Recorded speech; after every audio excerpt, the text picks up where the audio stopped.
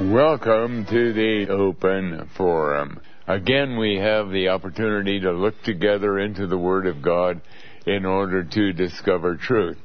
Now again, we want to, before we get into the program, we want to talk a little bit about what's going on in San Juan, Puerto Rico. We again have a group of individuals, 22 in number, 11 men and 11 women from various parts of the United States who are there to distribute various tracts that Family Radio has produced to warn those dear people, as we're warning the whole world, that Judgment Day is almost here. And on the other hand, that there is still a marvelous number of people still becoming saved. We read here, and I'm just going to give you a few highlights from some of the communiques that we've already received from them.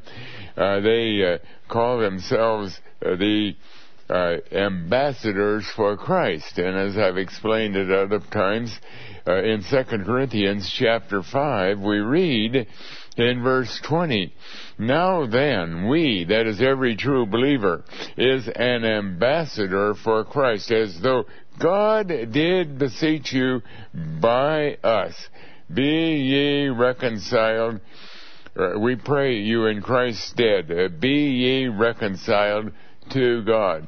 And you know, and these days when we're warning the world about Judgment Day and bringing the truth from the Bible that is not being offered in the churches or the way it ought to be, we've learned from Jeremiah 51 another way in which God speaks how totally identified the true believers are with Christ in His work. We read in Jeremiah 51, where in verse 20, God is talking about His assault on the kingdoms of Satan, the spiritual Babylon, and that as they are finally going to be destroyed during the day of judgment. And He says, "Thou," speaking to these ambassadors, that is the true believers, "thou art my battle axe and weapons of war." In other words, God again and again pictures the body of believers as an army, and even when we send out 22 people to be ambassadors of Christ in Puerto Rico, it's really an army of God that is there on behalf of God, to warn about the end of time, and also to offer the wonderful possibility of salvation as they wait upon the Lord.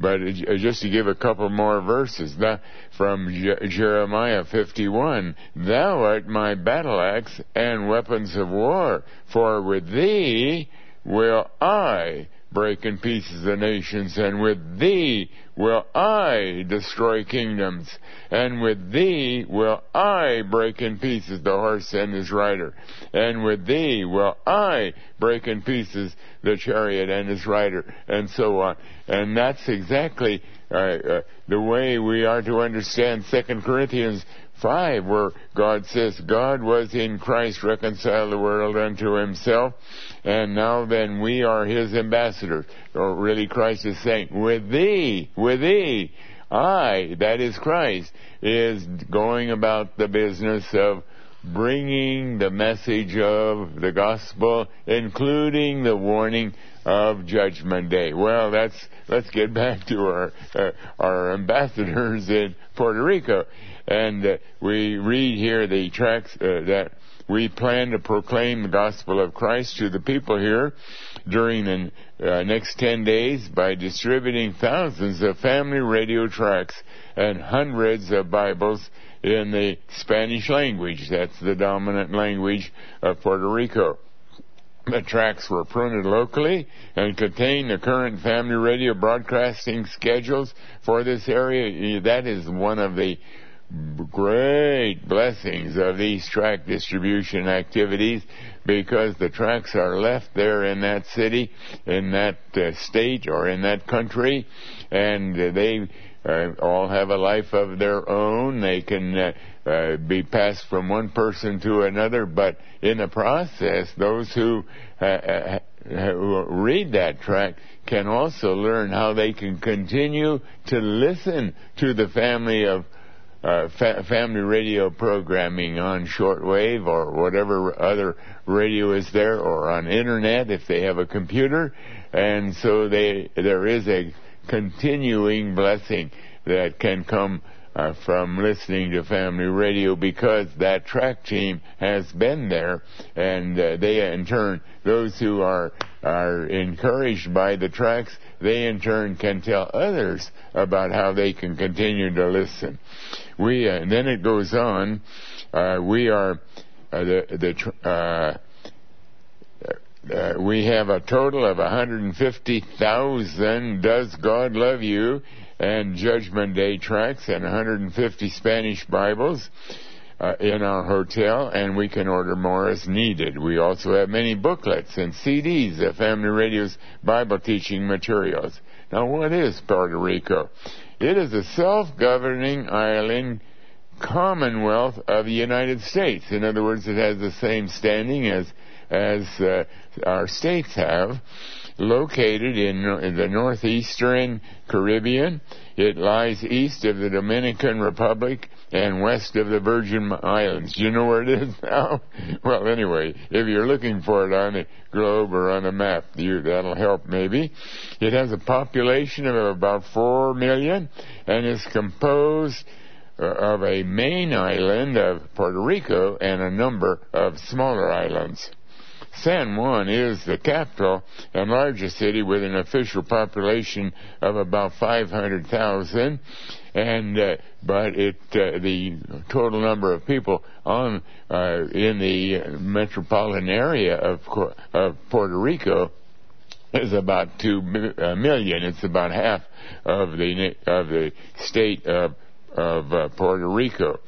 And it's just another little note. It was founded by the Spanish colonists in 1521. What does that remind you of? In 1492, Columbus sailed the ocean blue. I remember that from grammar school. And of course, 1521 would be 29 years later, after he got back to Spain and reported about his trip. Spain established a colony there, and that was the beginning of population by Europe and the Spanish people, particularly of Puerto Rico. Although today it is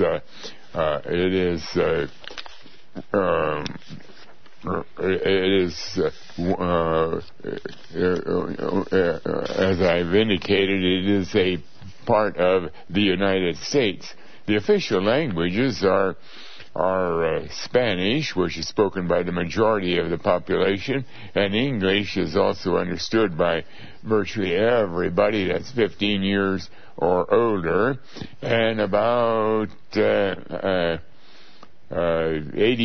of the people identify with some kind of a Spanish descent, and most of the others identify with something from an African descent, and other minorities. The principal religion is Christianity, Roman Catholic variety. About 85% of the people are Roman Catholic, and about 10% are Protestant. Now, as they have begun to pass out the tracts, they had already many interesting experiences, and again, they're finding that the people are very, very receptive to the tracts. As an illustration of how this is going, they were in one city. They not only passing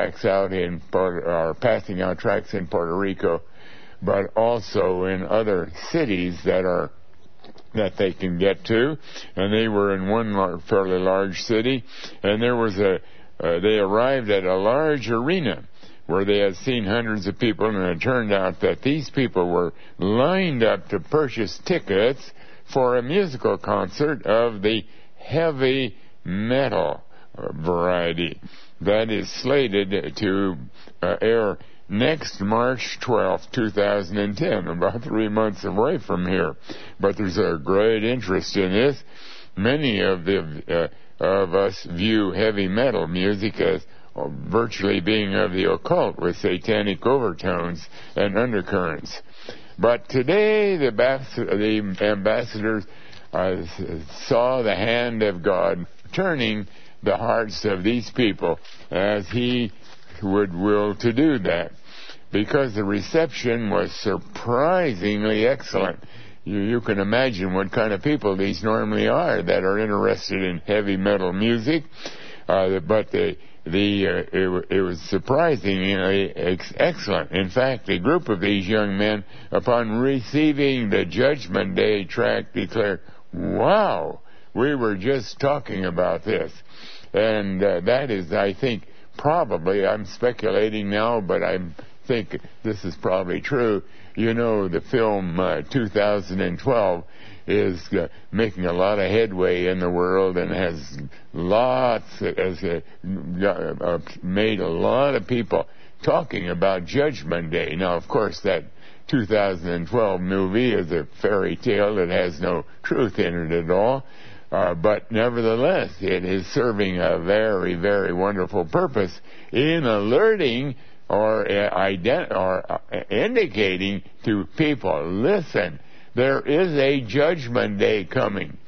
It's not going to be 2012, but you keep listening to what Family Radio is teaching, and as the people hear about this from Family Radio, and then they tell their friends, and these friends tell other friends, and so more and more people are learning that the Bible comes with the truth, and it isn't 2012, it's May 21, 2011, and it is absolutely certain to happen.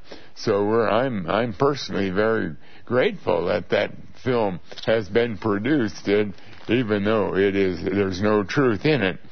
And so we're also, these ambassadors, our team that is in Puerto Rico, is also hoping that many of these young people, particularly that are here, are listening, are interested in heavy metal, with all that relates to, that God might turn some of their hearts to Christ. Then they were in another market, and they found a very interesting thing happening. That there were many preachers from various denominations declaring their kind of a gospel. This was on Sunday, including the Charismatic Church, which was conducting a healing ceremony. And of course, they were all advising the shoppers not to take these tracts and not to believe this false gospel that they claimed that they claimed was the kind of a gospel that our people were sharing. But wonderfully, instead of this being a hindrance to the distribution efforts, it was quite the opposite. Because by God's mercy, more people were taking the tracts than they were before the preachers arrived. In other words, they were wondering, why are these preachers so against this? And again, maybe they had been talking about this film 2012. We can only speculate about that. But they're really curious. What does this have to do? We do notice that Puerto Ricans, which is true in any Roman Catholic country, and that is one of the big blessings of the Roman Catholic Church, even though it has so many doctrines totally wrong. But they did instill a fear of God to those who were avid churchgoers or really believed in the Roman Catholic Church, and they do have a fear of God, and that's a good starting point for listening to the truth of the Bible. And this is what our people are experiencing wherever they go. Or if it's a Roman Catholic country, there is a reverential fear of God, which we don't have in our country. Oh, my. It's hard to find anyone who really trembles about God at all. But anyway, that's another subject. One lady, when given the tract to open her side pouch she was carrying to put it away, our team member saw that she had quite a few tracts in there, and when asked how it is that she had so many, she said she was picking up the discards wherever she could find them to take back to her village to share with her family and friends. My. Isn't that wonderful? The reception of the tracts was very, very excellent. Even the few that were thrown and were not picked up by the ambassador themselves were still being picked up so that they would not be useless. They would be truly still valuable. Wherever the teams went, they were warmly received. And practically everyone took and held on to the tracts and teaching booklets. We praise the Lord, this letter goes on, for inclining the hearts of these people to receive the precious gospel that provides eternal life to whom God wills.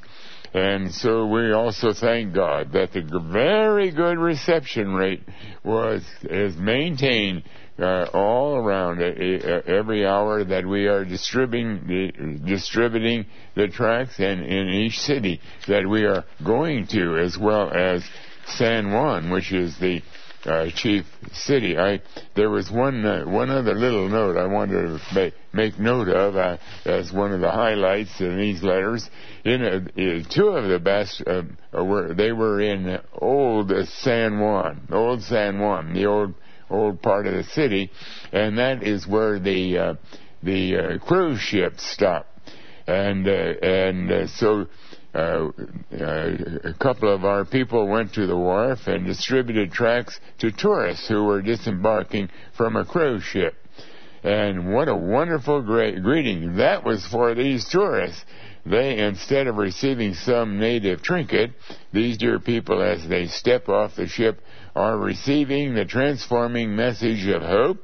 And this is a message that crosses international borders, because these tourists are from every corner of the globe.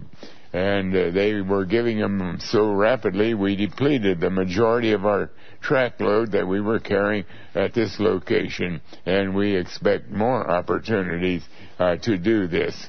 Well, there is our first report that we're giving, and let's pray for these 22 people who are working so assiduously, so seriously, so intently to get as many people acquainted with the end of the world as possible.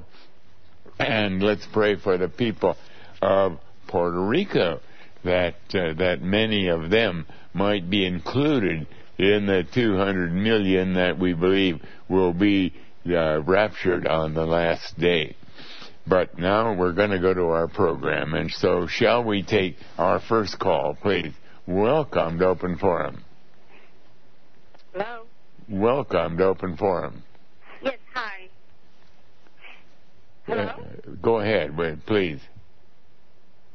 Oh my, we're not getting that caller. I guess we'll have to go to our next caller. Welcome to Open Forum.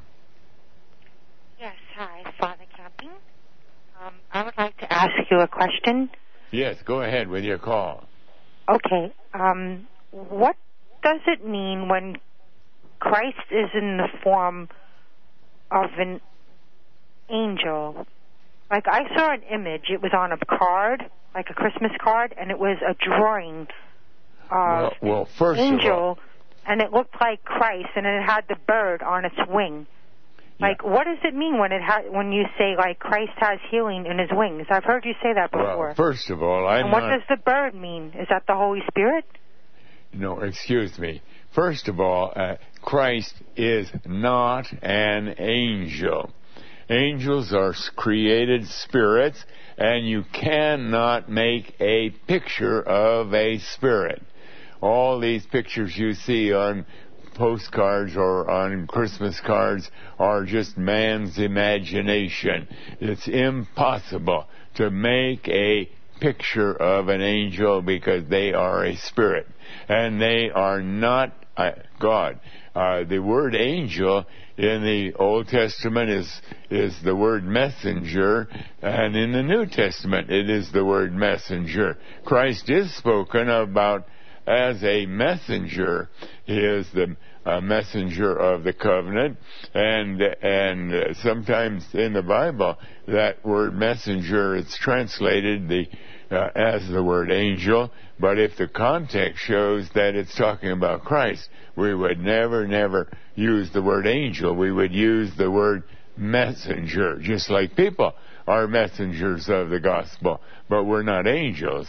We're not related to angels. The angels are a separate creation. We read in Hebrews that they were created to assist God in His salvation program, but we don't know just how He assists. We do know, for example, that they were shouting or singing the praises of Christ on the morning or on the evening that He was born to Mary. You remember the shepherds were out in the field, and there was a multitude of the heavenly host. They were angels, and they were singing the praises of Christ. But shall we take, and so anything that you see on that angel, a bird, or whatever it is, forget it. It's just the imagination of man. Or can I ask you, what does it mean, the bird on its wing? What does that? What is that, the Holy Spirit? They said the bird landed on its wing. Well, I don't know. The Holy Dove. I don't know. Explain the bird on the wing?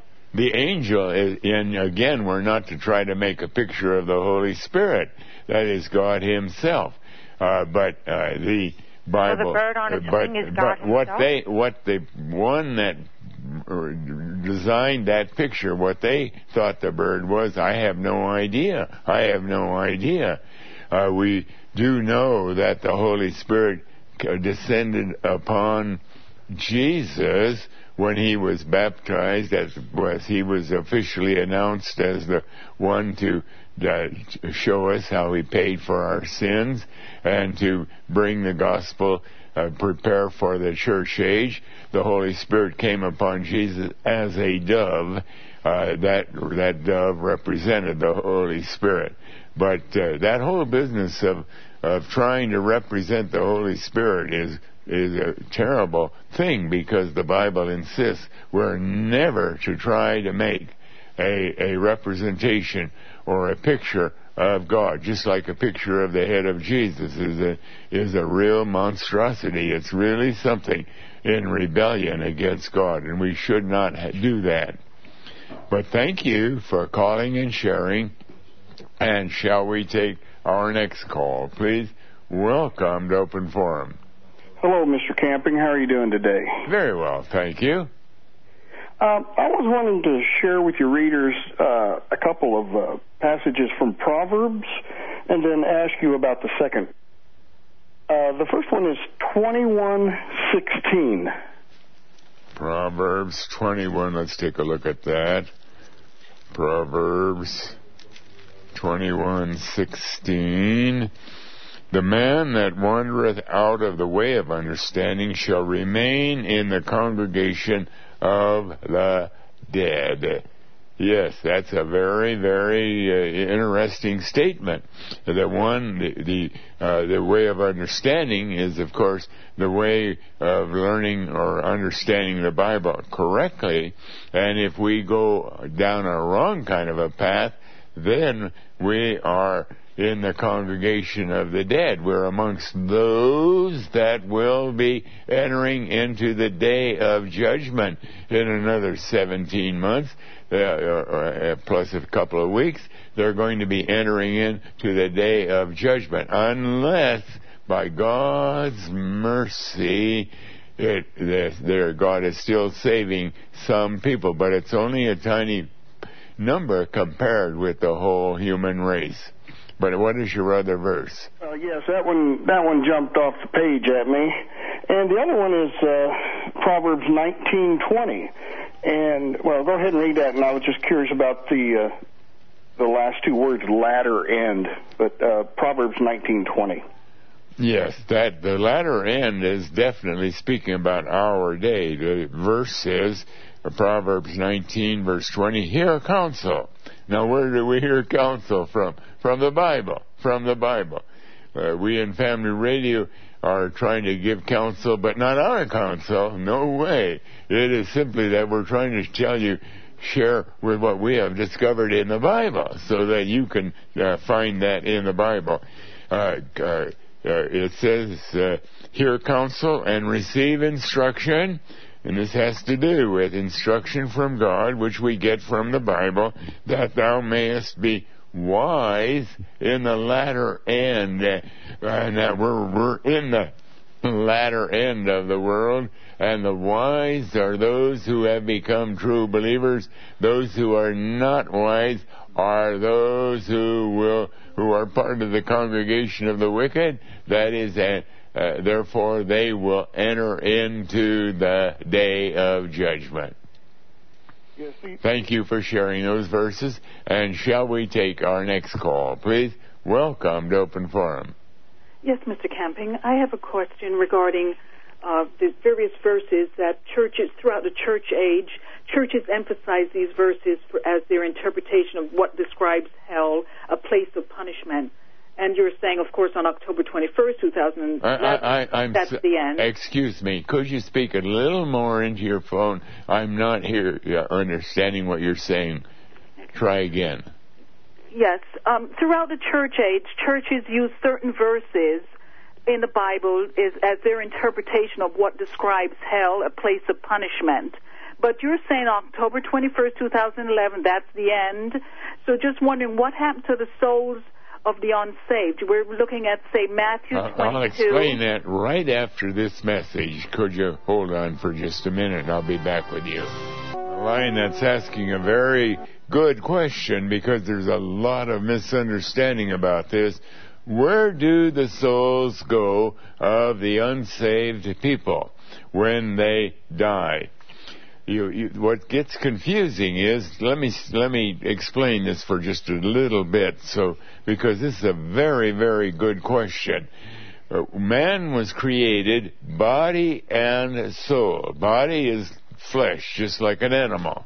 We're like an animal with a breath of life, but in addition, we were created with an soul, which would live forever had we not sinned. But the moment that mankind sinned, when they died body and soul, unless they became saved. Now, if we became saved, then we are given a new soul, which is eternal in character. That new soul, in our new soul, we will never die. We will live everlastingly in the new heaven and the new earth, serving the Lord Jesus Christ. But if we do not become saved, we read in Ezekiel chapter 18, verse 20, the soul that sinneth, it shall die. When an unsaved person dies, he is dead, totally dead, body and soul. There's nothing that continues. Never again will he have conscious existence.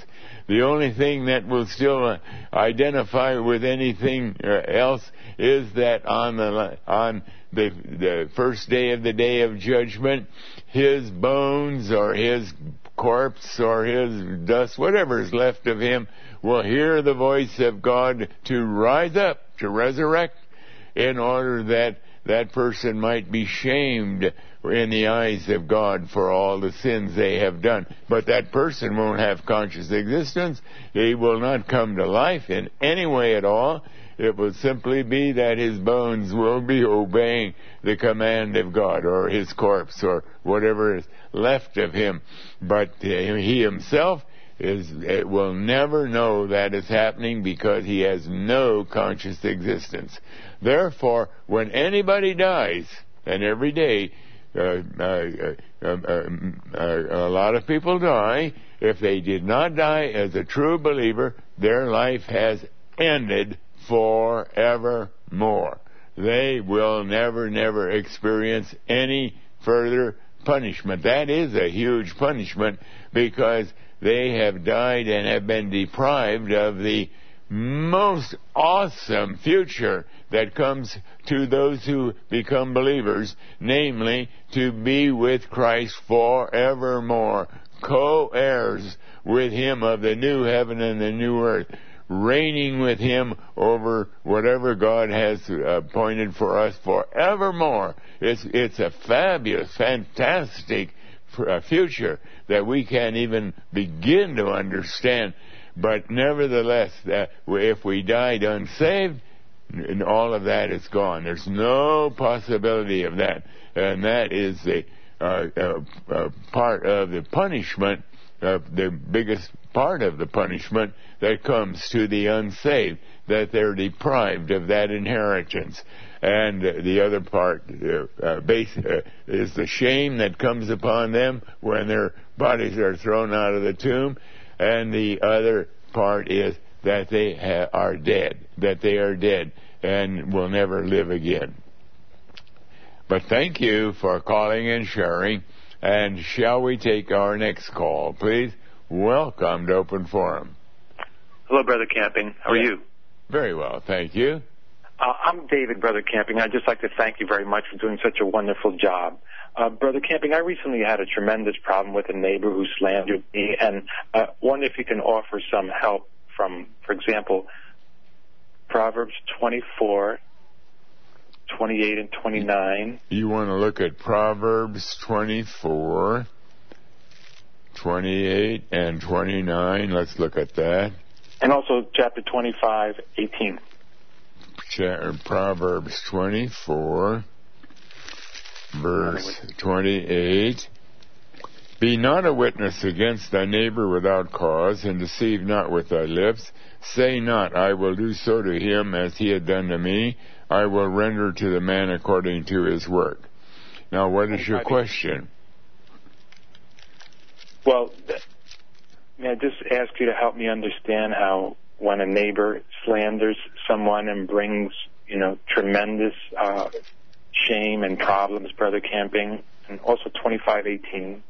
Well, in Proverbs 25:18, a man that beareth false witness against his neighbor is a maul and a sword and a sharp arrow.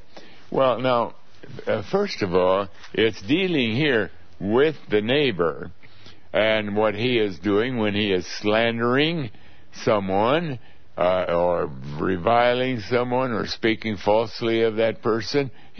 God is teaching here, this is a horrible sin, just like he names hundreds of other things that are sins. But how am I to react against this? I have a neighbor, and he's bad-mouthing me, let's say, and trying to make me look like something awful in the eyes of others around. What am I to do? Am I to try to get even with him? The answer is absolutely not. We are not to revile. Remember when what it says about Christ, when he was reviled, he reviled not again. We are to take it patiently, considering the source. We should pray for that individual. Remember what Jesus said? Pray for those who... Well, let me see if I can find a verse on that. In Matthew, I think about chapter 5, we read there, Matthew Matthew 5. Matthew 5.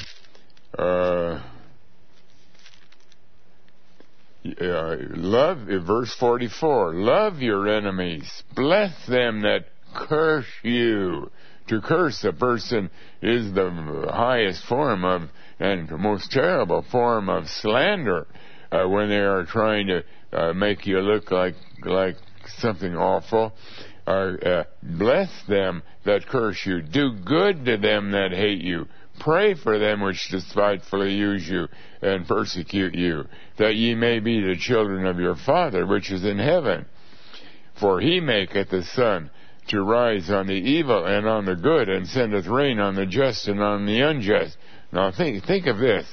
Here are people all over the world today who are thumbing their nose. That's an old expression to indicate absolutely hating and speaking badly about someone, and they're ridiculing the Bible. They're paying no attention to it. They're mocking the Bible. Does God immediately begin to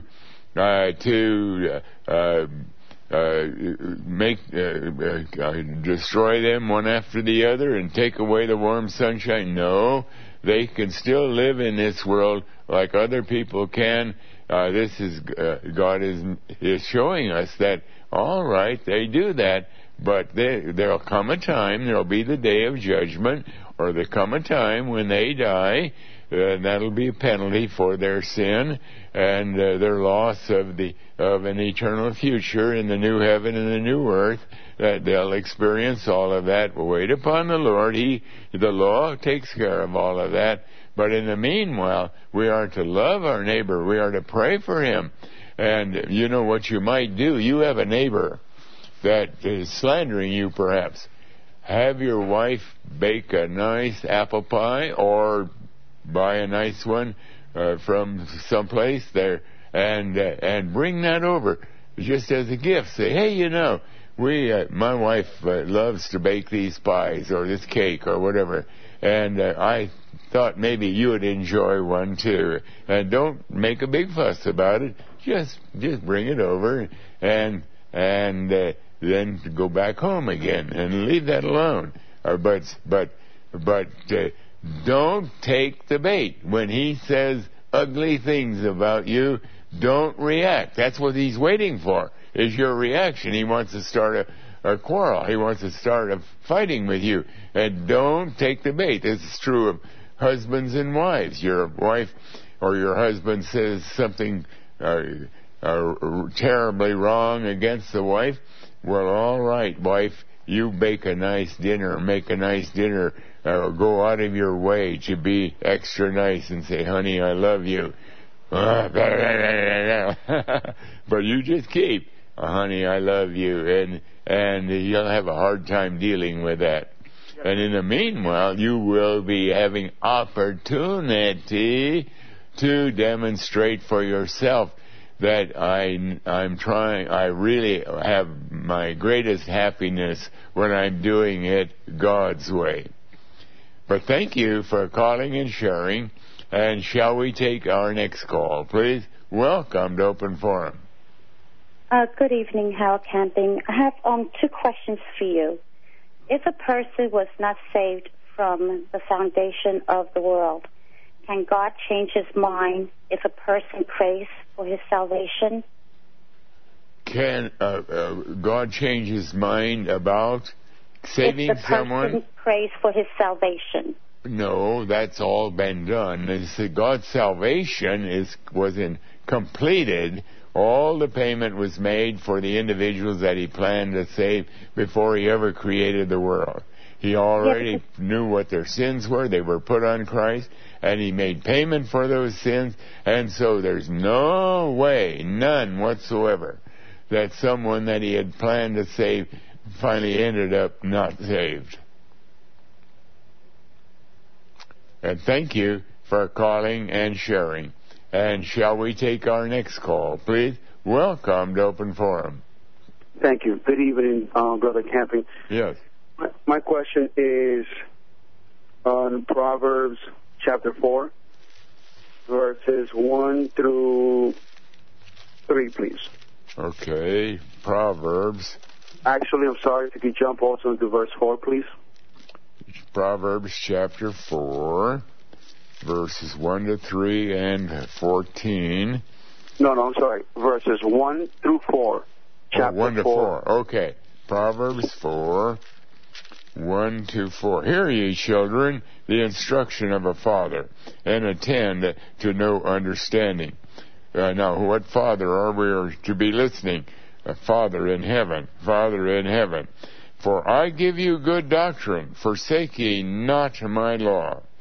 For I was my father's son, tender and only beloved in the sight of my mother. He taught me also, and said unto me, let thine heart retain my words, keep my commandments, and live. Now, what is your question about this? My question is on verse 3, where it says, I was my father's son. Yes.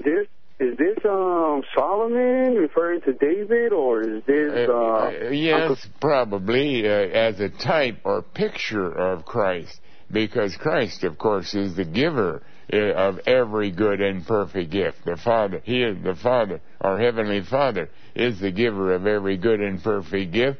All instruction finally comes from God, and yet God is using typology here to... Even as we are to, if we have a God-fearing Father, someone who is instructing us in the Word of God, we are to listen. We learn from Him. God has placed Him there to rule over us and to teach us. But ultimately, as we are listening to Him, it's because we want to listen to God in heaven, because He ultimately is our Father. He's our Heavenly Father. Brother Campion, my question is, could this be the Lord Jesus Christ referring to the Heavenly Father? Because the end of verse 4, it says, keep my commandments. And I don't think Solomon has any right to say he has commandments. Well, it's not. I don't know who God might have in view, except He's setting up a hypothetical case. Now, here, I was my father's son, tender and only beloved, in the sight of my mother. Now, that means that God is looking at both parents as representing, just like the law of God says, honor thy father and thy mother. And it's talking about ultimately our father and our mother gave birth to us. They were both involved in this, of course, and it is God who gave birth to us. That is, He is the one who created us. And so ultimately it goes all the way back to God. I thought perhaps in my final comment, and I'm not trying to cause a debate, this is how I thought it might have been, that maybe he was referring to the Father as God Almighty and the Mother Mary, and in the midst, this is Jesus that is referring to the Father and the Mother. Yeah, the only Mary doesn't enter into this at all. She doesn't enter into this, but we do find that we have where the only place where it speaks about a mother, spiritually speaking, is that I'm aware of, is in Galatians, where it speaks. Let me turn to that a moment. I think it's Galatians chapter 4. Galatians chapter 4, where we read that. Galatians chapter 4, where it says that Jerusalem above is our mother. That's in Galatians chapter 4, verse 26. But Jerusalem, which is above, is free, which is the mother of us all. Now, Jerusalem is typifying the kingdom of God, and the essence of the kingdom of God is Christ. And so it finally goes back to God. But if you want to talk about a spiritual mother, you have to think of in terms of Christ, or in terms of the kingdom of God that identifies completely with God Himself. But thank you for calling and sharing. And shall we take our next call, please? Welcome to Open Forum. Yes. Hi, Father Camping. I called earlier.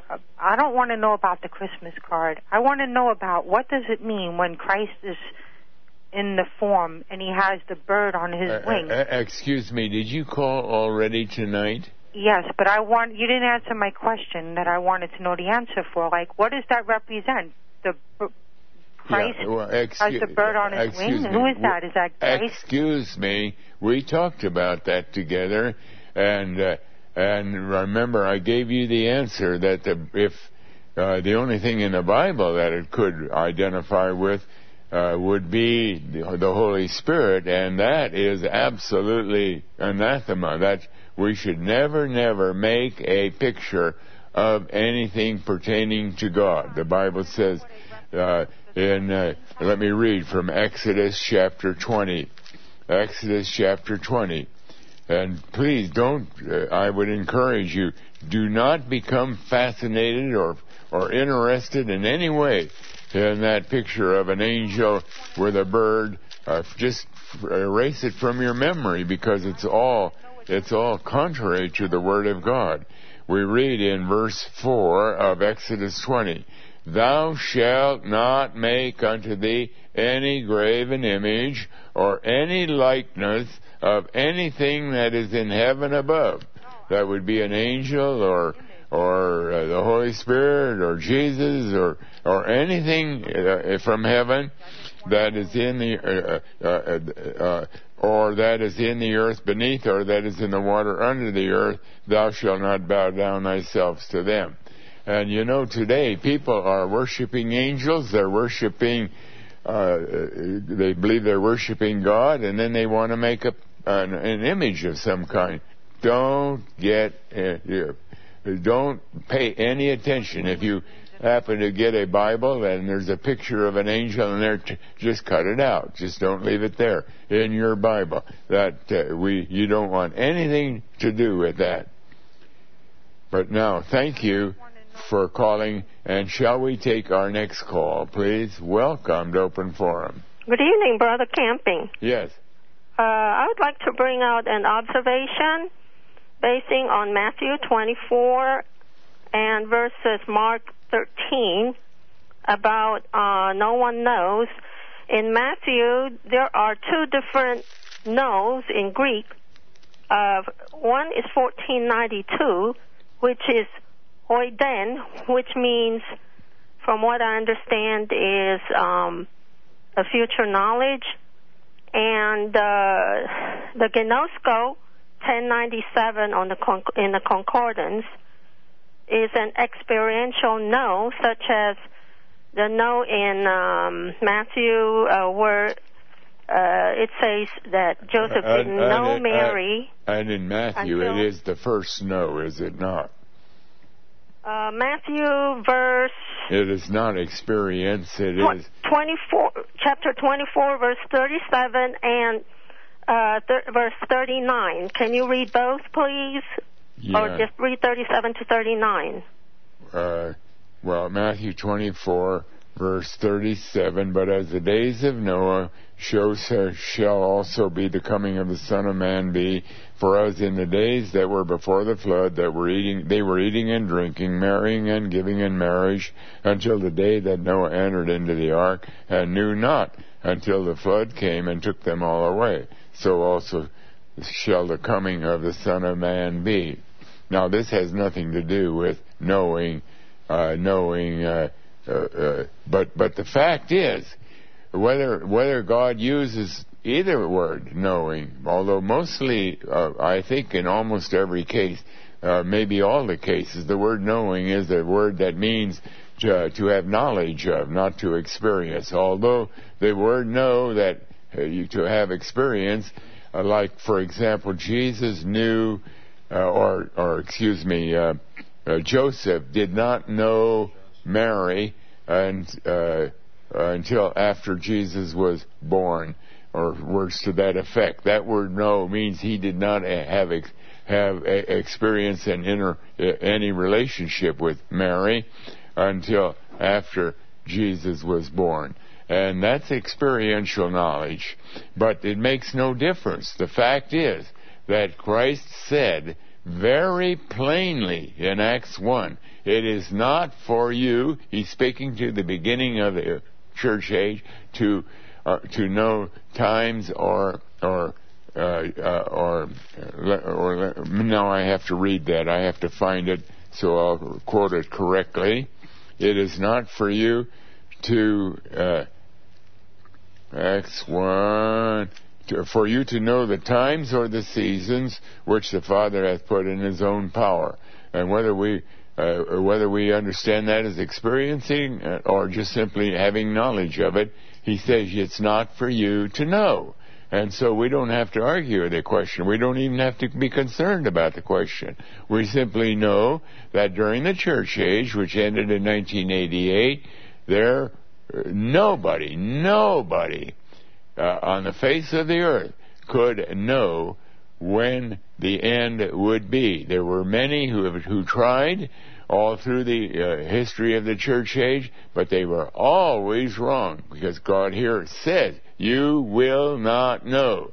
But on the other hand, when we come to our day, because of the new information that has come from what had been sealed in the book that Daniel wrote in the Bible, because he had been given that information from God. He quoted God in the Bible, and then it was sealed up, and when that was opened at the end of the church age, now we know he is coming as a thief in the night for those who are not listening to the Bible.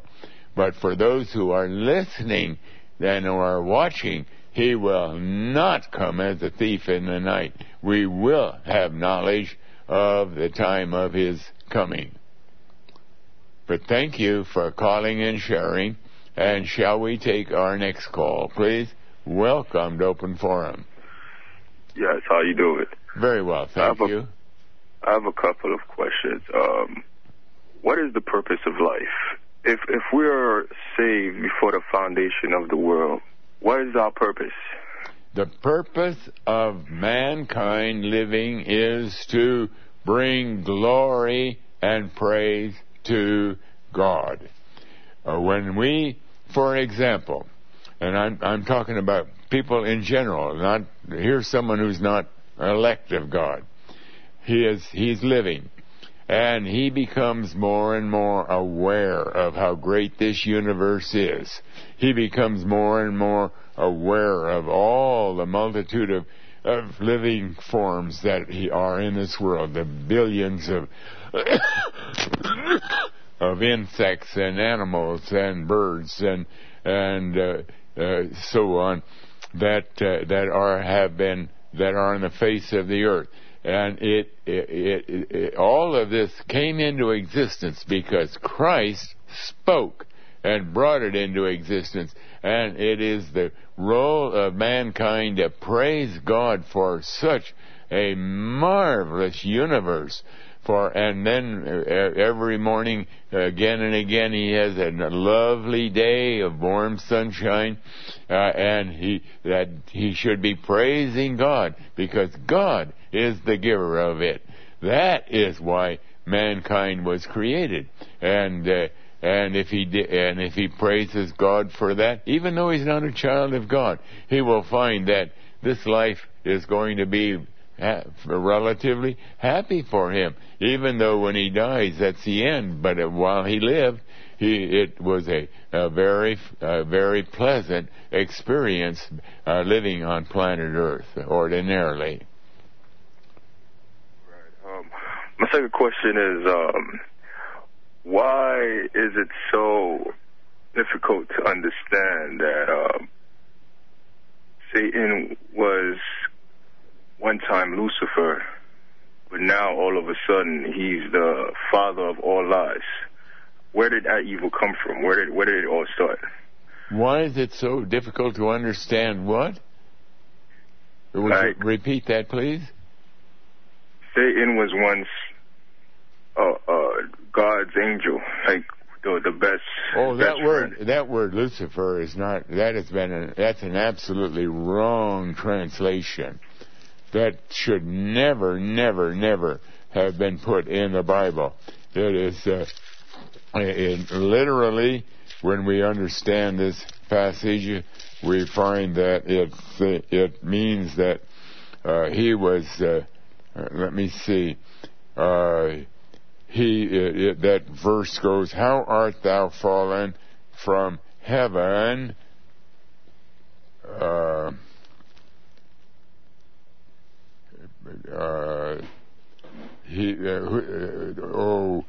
Not Lucifer.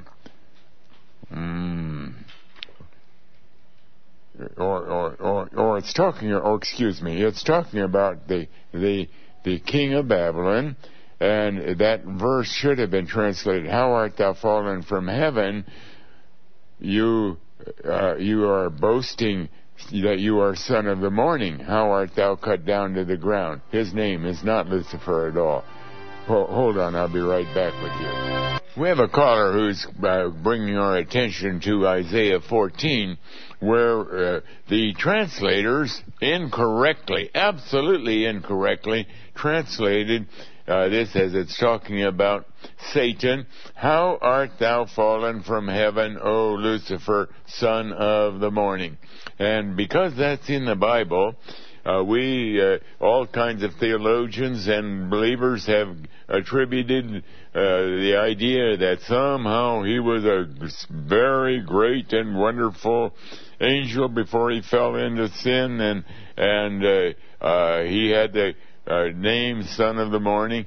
But all of that is not as because it was incorrectly translated. Actually, it is indicating here that he was an angel with an enormous pride. He wanted to be like God. In verse 14, "I will ascend above the heights of the clouds. I will be like the Most High." And so he boasts, not, "Oh, Lucifer," that's not anywhere in the Bible. Oh, he boasts, "Son of the morning." In other words, he's boasting, "I am the son of the morning." It isn't that he is. It isn't that he ever had been. He is simply boasting. He wants to be like God. Son of the morning would identify with the Lord Jesus. He is the one who is the Son of God, who rises as the sunshine with healing in his wings. And so it's an entirely incorrect translation. Thank you for calling and sharing. And shall we take our next call, please? Welcome to Open Forum. How you doing, Brother Campbell? Very well, thank you. Yeah.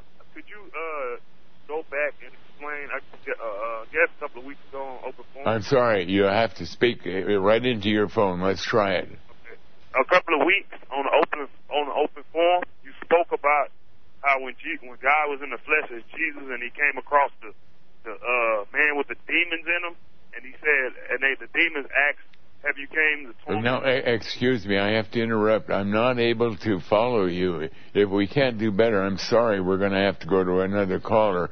I really don't like to give you up, but we just have a bad line, I think, so we'll have to go to our next caller. Welcome to Open Forum. Hello? Yes, go ahead with your call. How are you, Brother Campbell? Yes. How are you today? Well, I'm very well, thank you. Okay. When we read in Exodus 20 about the Sabbath day and Isaiah 26:12, is there a parallel? No, Exodus 20 and what? Remember the Sabbath day to keep it holy. And yes, and Isaiah 26:12. Isaiah 26. Verse 12. All right, let's look at that. Isaiah 26, verse 12. We read, "Lord Jehovah, thou wilt ordain peace for us, for thou hast wrought all our works in us. O Jehovah our God, other lords beside thee have had dominion over us, but by thee only will we make mention of thy name." why are you interested in Isaiah 26 in connection with Exodus 20? It's because we're not to do any work for salvation because Christ has done everything for us. Well, that's not indicated in Exodus, in Isaiah 26. But let me give you a verse that does emphasize that. That's Exodus 31. In Exodus 31, we read in verse 14, "Ye shall keep the Sabbath, therefore, for it is holy unto you." Let me back up. Verse 13. "Speak thou also unto the children of Israel, saying, Verily my Sabbath ye shall keep, for it is a sign between me and you throughout your generations, that ye may know that I am Jehovah that doth sanctify you." Now, that is really a big piece of information.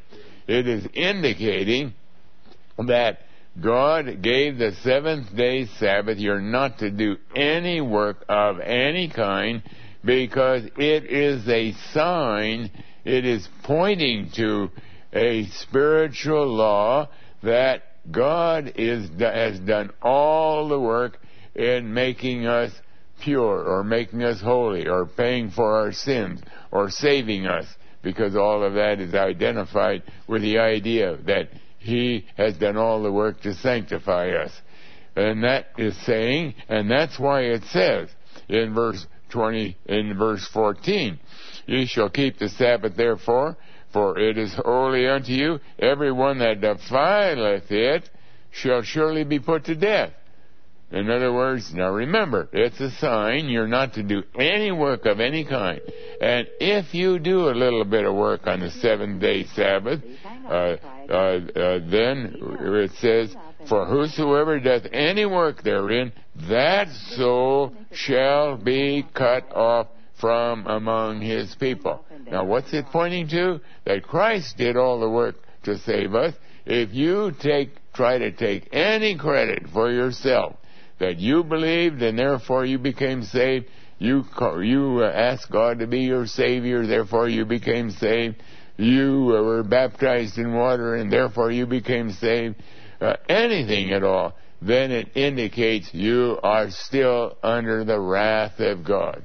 And God demonstrates that by Numbers chapter 16, where the man who picked up some sticks on the Sabbath was put to death by the command of God. But thank you for calling and sharing. And shall we take our next call, please? Welcome to Open Forum. Thank you. Hi, Mr. Camping. I had a question. Jeremiah chapter 31, verses 31 and 32. Let's look at that. Jeremiah 31, verse 31 and 32. There we read, "Behold, the days come, says Jehovah, that I will make a new covenant with the house of Israel and with the house of Judah, not according to the covenant that I made with their fathers in the day that I took them by the hand to bring them out of the land of Egypt, which my covenant they broke, although I was an husband to them, saith the Lord. But this shall be the covenant that I will make with the house of Israel after those days, saith the Lord. I will put my law in their inward parts and write it in their hearts, and will be their God, and they shall be my people, and they shall teach no man, every man his neighbor, and they shall teach no more every man his neighbor, and every man his brother, saying, Know the Lord, for they shall all know me, from the least of them unto the greatest of them, saith Jehovah.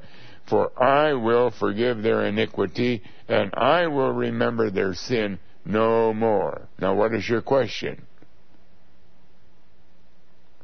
You see, the fact is that this is talking about the way God is saving people today.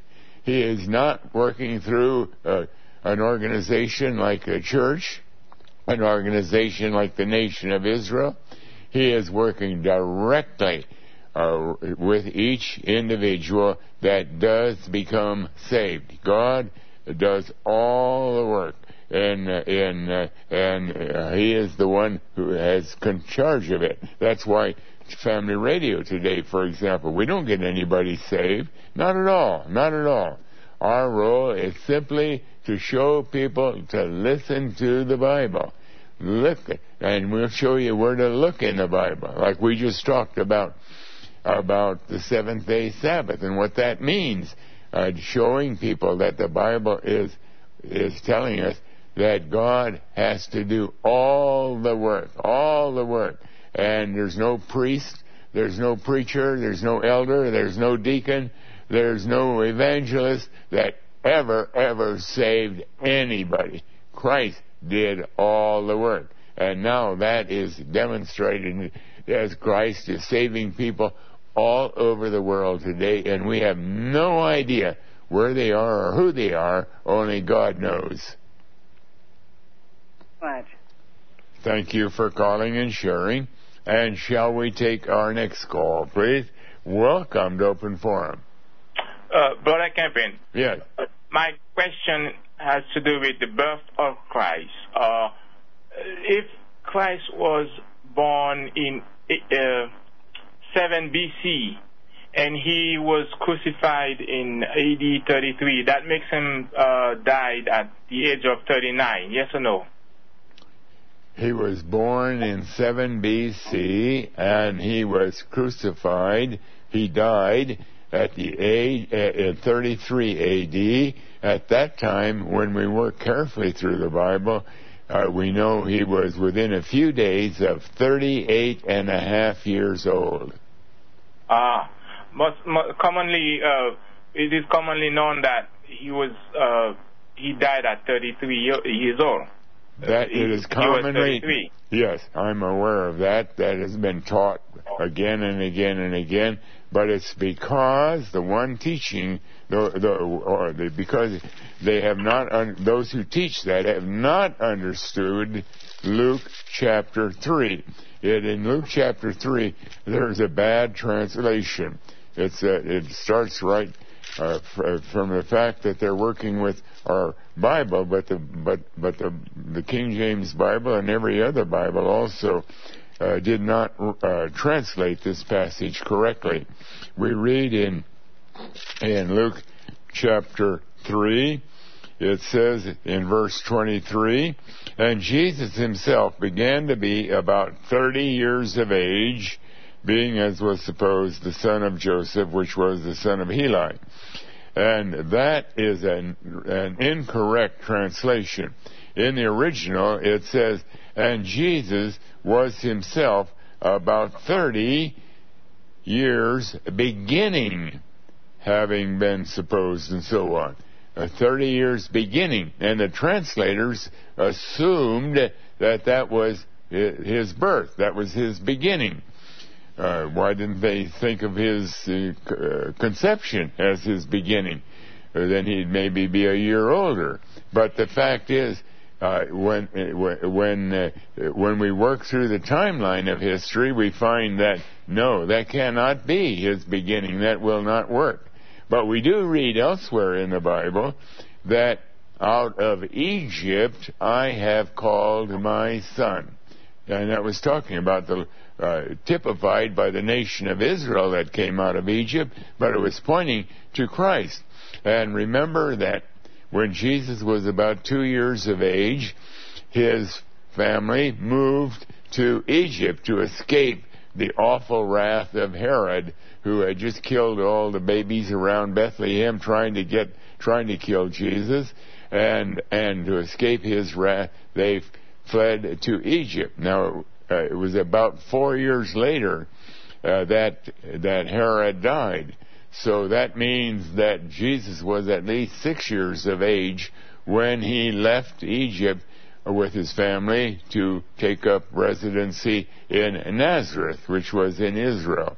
And that was really his beginning. It was the beginning was not in when he was born in 7 B.C., his beginning was when he came out of Egypt, which was 6 or 7 years later. And that is, when we factor that in, then we find everything harmonizes, that he was 38 and a half when he was crucified. Okay. One other question. Not a question. The King James also has a comment that it says he was born in 4 BC. You see that in the King James? He was born. No, the King James Bible has. Well, he was not born in 4 BC at all. He was born in 7 BC. And where the King James, the Bible doesn't record 4 BC any place. But the theologians, based on what they read in the King James Bible, think it was 4 BC. Right. Thank you, Mr. Camping. Thank you for calling and sharing. And shall we take our next call, please? Welcome to Open Forum. Hello, Mr. Camping. Yes.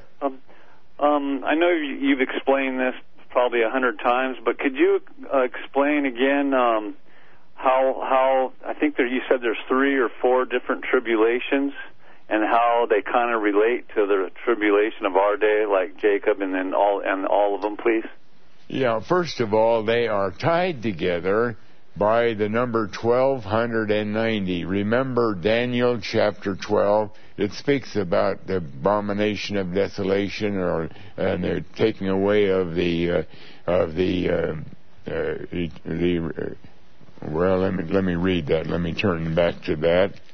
Daniel chapter 12. It speaks there. It says from verse 11, and from the time that the daily shall be taken away, and the abomination that maketh desolate set up, there shall be 1,290 days. Well, the Bible allows us to think of a day as the year. God gives us examples of that in several places.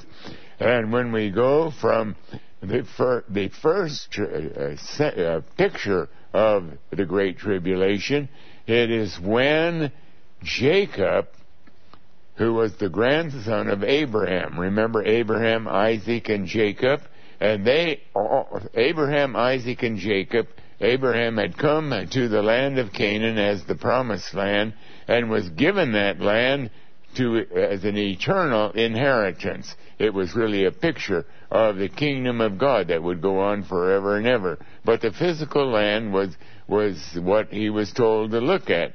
And so Abraham, and then that was repeated to Isaac and Jacob, and so that family, beginning with Abraham coming, until finally Jacob was told to leave to go to Egypt. They had been there for 215 years, and then Jacob, because of the famine in the land, had to leave the land of Canaan with his whole family, and that was the promised land. It was a terrible, terrible thing that he had to do. It was like abandoning the kingdom of God, and that was in the year 1877. Now, I'm quoting these from memory, and I hope I got that right. 1877 BC. It was the second year, at the end of the second year of a terrible famine that lasted for 7 years, and he had to go to Egypt to escape that famine, because his son Joseph had been brought there to provide food for the people of that day. And that famine lasted 7 years. So we have, in the end of the second year, and the whole famine was 7 years, and that was a time of great tribulation to Jacob and all of Israel of that day. But in the second year, at the end of the second year, In other words, the famine had been going for 2/7 of the time. It was the time when it was of greatest trauma for the family of Israel. Then, exactly 1,290 years later, in the year 587 BC, there was another horrible thing going on. The nation of Judah was being assaulted by the king of Babylon, by Nebuchadnezzar, king of Babylon, and in the year 1877, Jerusalem itself was destroyed, the temple was destroyed. It was a terrible, terrible time.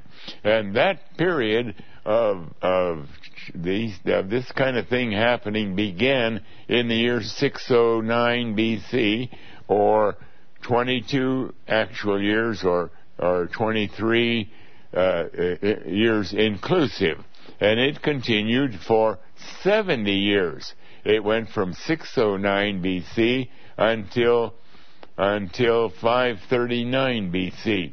Now, it was almost, at least in the language, was a directly parallel in time to the 2/7, the 2 whole years as compared with 7 whole years for the whole family. Here we have 23 years inclusive as compared with